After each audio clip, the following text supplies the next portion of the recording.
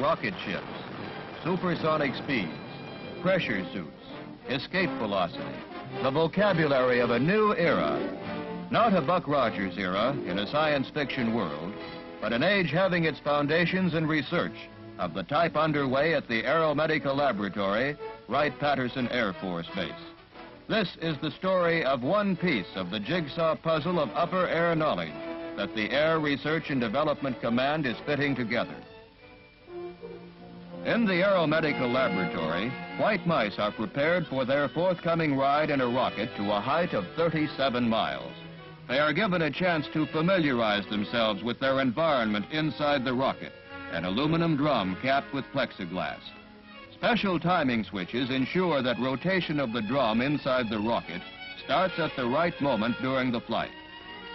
But mice are not the only passengers. 2 monkeys will also go along.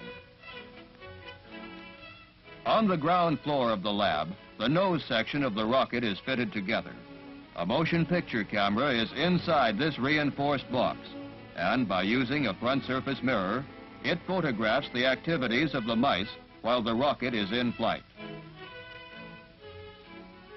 The mouse container slides in next to the mirror.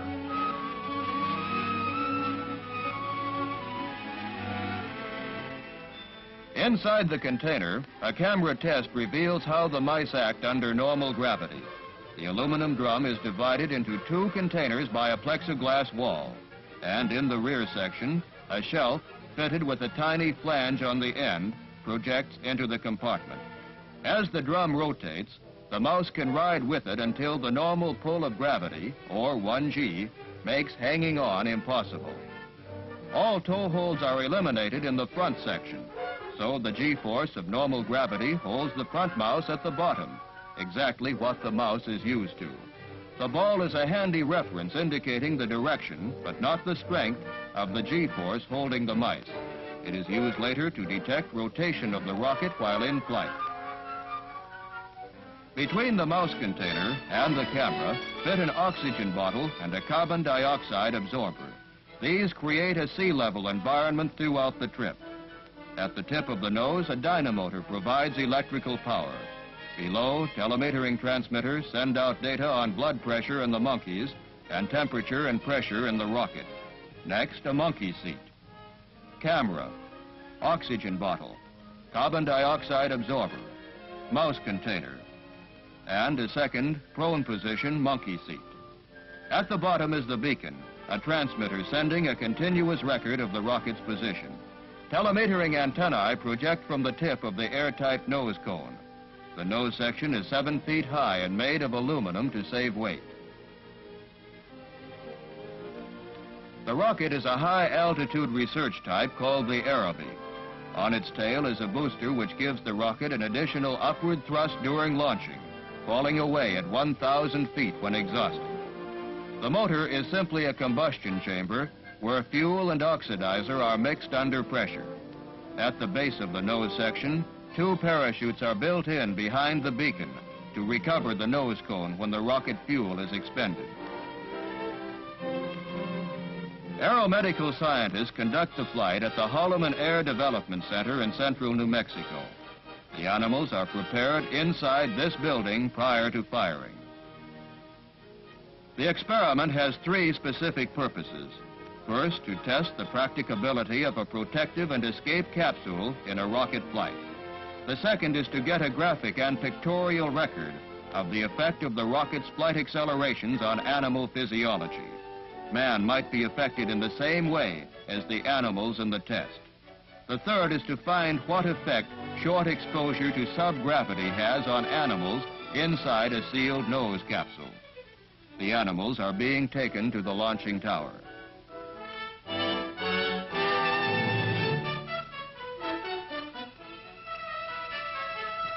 At the launching tower, a check is made to assure proper operation of the telemetering transmitters. The technician holds a temporary antenna which will be replaced by the one in the nose cone. Frequency modulation signals from the rocket are picked up by this antenna on the blockhouse. Then, tuned by a technician inside with the aid of oscilloscope patterns on the telemetering receiver. and ultimately appear as lines on a graphic recorder which show changes in arterial and venous pressures in one of the monkeys. The nose fastens on by bolts to the body of the rocket. It is really just a framework now, but when the rocket is in launching position in the tower, the animals and equipment will be added.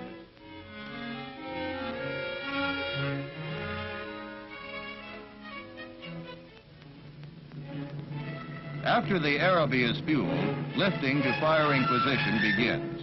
It's a slow job, and has to be. Careless handling might ignite the fuel prematurely, spelling disaster for the experiment. 4 years of research and 7 rocket launchings preceded the firing of Aerobee 3. 5 B-2 rockets gave some good flight information, but the parachutes failed repeatedly.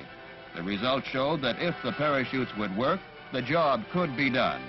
Then 2 Aerobees were fired. In the first, the parachute again failed. In the second, the parachute worked, but other difficulties prevented success. And now the 8th in the series, Aeromedical Aerobee 3.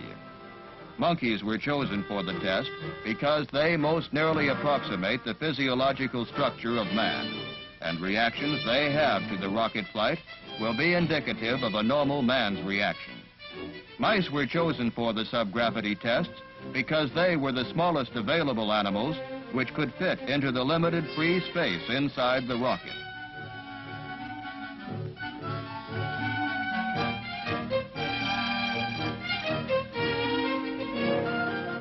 With the animals on the scene, loading of the nose section can begin.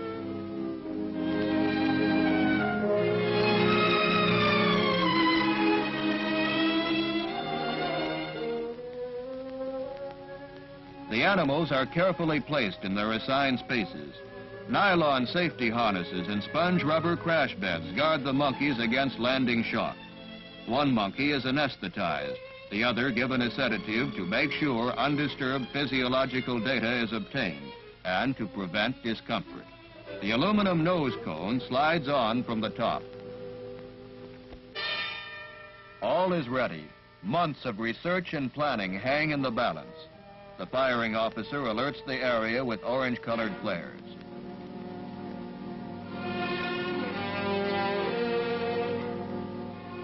One question remains: will everything work? In the blockhouse control center, it's only a matter of seconds. 5 seconds. 4, 3, 2, 1, fire!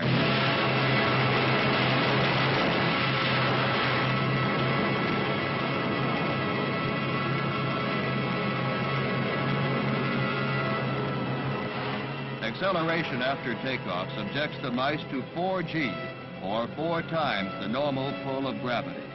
Normally, the mice weigh 30 grams each. Now they weigh 4 times 30, or 120 grams each, and their legs are unable to support them. Fighter pilots are often subjected to 5 and 6 Gs without ill effect.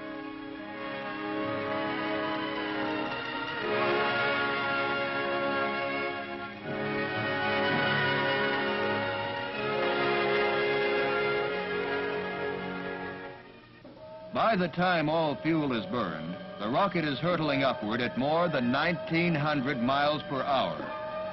Without support from the rocket motor, the missile actually floats upward, gradually losing speed because of the pull of gravity. The mice float in their containers, evidenced by the ball no longer held at the bottom of the drum. The first mouse is more disturbed than the second because the second is better able to orient himself by reference to the shelf. The 120-gram downward pull on the mice during takeoff is replaced now by only a 1-gram sideways thrust caused by the slow rotation of the rocket.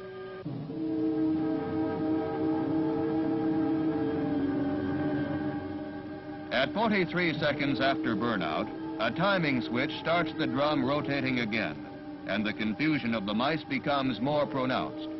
Rotation of the rocket still keeps the ball on the side and tends to hold the mice lightly against the plexiglass wall. But the mouse in the rear compartment easily clings to and rides around on the shelf, a feat he could not do under normal 1G force. Although the rocket is still coasting upward, The mice feel no pull of gravity. To them, there is no up or down. The front mouse is confused by the unexpected motion caused by his actions, the effects of which are magnified 30 times. The nose cone is separated by a small powder charge, and a ribbon drag parachute has come out simultaneously, but has no effect yet. For all practical purposes, the nose is falling free. At this time, weight diminishes to the lowest point in the test. You have momentarily experienced nearly the same weightless feeling when a high-speed elevator starts down. The nose is beginning to slow up now. At a lower altitude, the ribbon parachute bites into denser air. The nose is decelerating rapidly now. Subgravity quickly gives way to decelerating G-forces of 5 and 4G, gradually reducing to normal 1G, and consequently, normal reaction to movement. At 20,000 feet, a second larger parachute has blossomed out, gently lowering the nose to Earth. This is the last leg of the journey. As descent is steady, the normal weight is reestablished.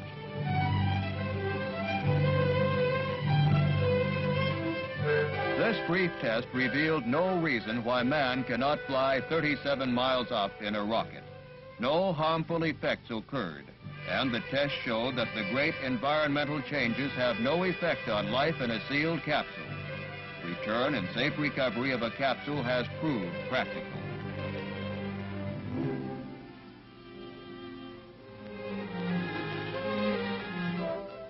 No time can be wasted in getting the animals out. The scorching New Mexico sun can still harm the animals at this late stage. So, to save time, tin snips and a hacksaw make short work of the nose cone. Removing the cone intact would delay recovery too long. Both monkeys are still a little dreamy from the sedative and anesthetic, but they are completely unharmed. Of course, one test doesn't give all the answers, but it does point the way for others. Future studies using high-altitude balloons and longer-range rockets will be made to discover the effect of prolonged exposure to cosmic radiation and the subgravity state. This study is one of several being conducted by Air Force research laboratories. Their work is coordinated by an Upper Air Research Committee of the Air Research and Development Command. The scientists, with the animals, move back to the laboratory.